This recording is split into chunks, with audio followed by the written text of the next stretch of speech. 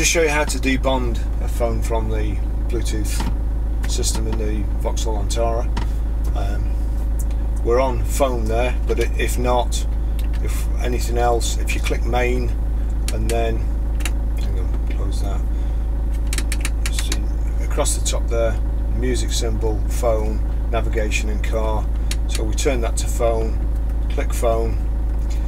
You've got paired devices down here, so we go to paired devices, my phone there, which is the one I want to delete, click on that.